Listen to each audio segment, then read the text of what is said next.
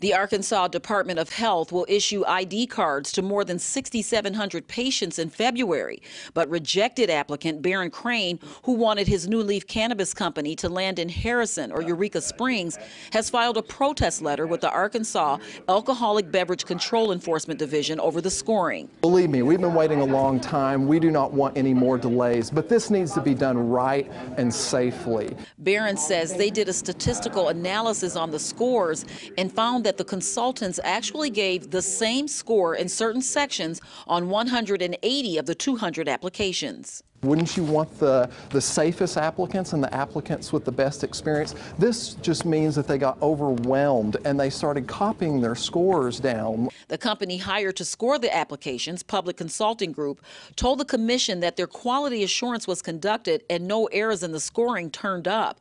Now there could be good news for another local applicant, Dr. Dan Bell, whose Eureka Springs dispensary, Eureka Green, ranked number 5 because some of the top 4 applicants from each zone that ranked in multiple zones can only get one license. If one of the 2 above us decides to move to another zone, I think there's a chance that one might, but you never know. They may perceive Fayetteville as one of the sweet spots in the state and may not choose to move. So we acknowledge that. We've already got a pretty good design for our grow and for our clinic set up. So.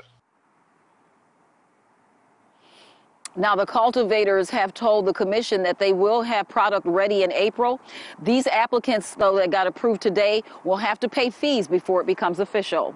Reporting live in Branson, Crystal Blair, Ozarks First. We'll follow the story, Crystal Blair, tonight live. Thanks. Now to some good news on the broadcast.